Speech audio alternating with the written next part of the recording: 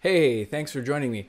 Are you ever working on a map that uses a projection where the international dateline has like a zipper running right up the middle of your map and it's so super annoying? Like this map, for example, of Antarctica. I've got this international dateline seam and it's running right up the middle of Antarctica and it's so annoying.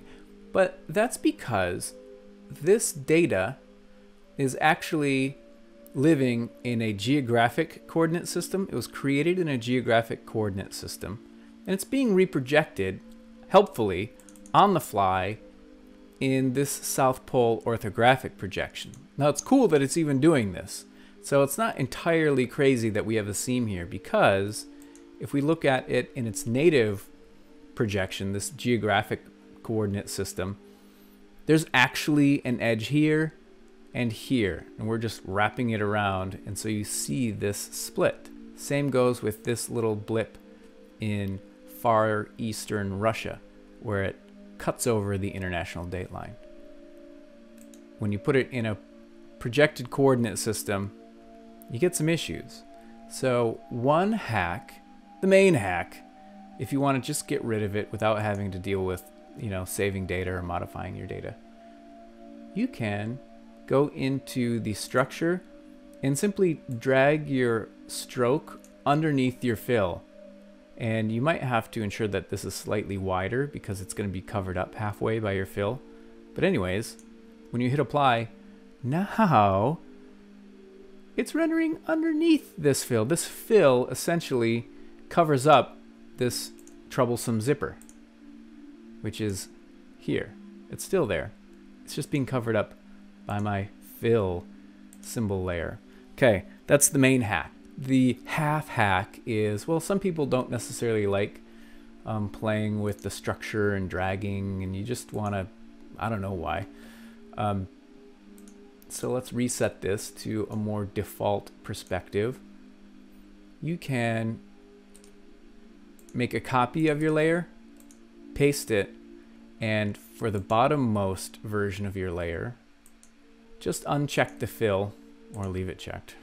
And the topmost layer, uncheck your stroke.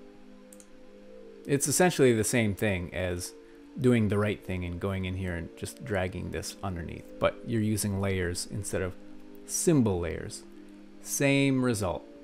Same result. How do we actually fix this crazy thing? I'll show you. We'll actually reproject this layer into a projected coordinate system. So we'll go into the Analysis tab and open Tools, and we'll look for the tool called Project. We'll point to our layer,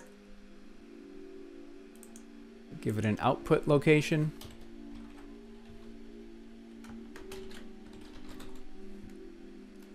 and for the coordinate system, we'll choose the coordinate system of our current map, polar orthographic projection. Okay, this is completed, and now I'm going to add it to my map.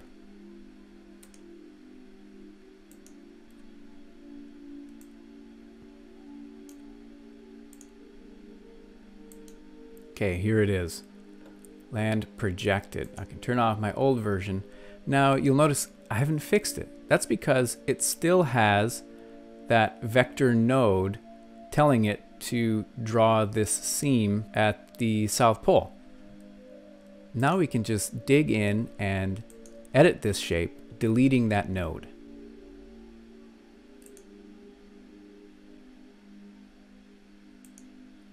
I'm selecting the node and hitting the delete key. There's two of them.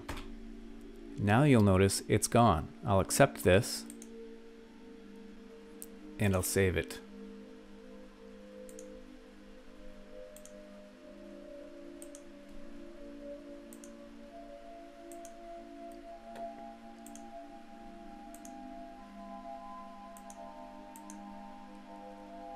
So here is Antarctica without the zipper.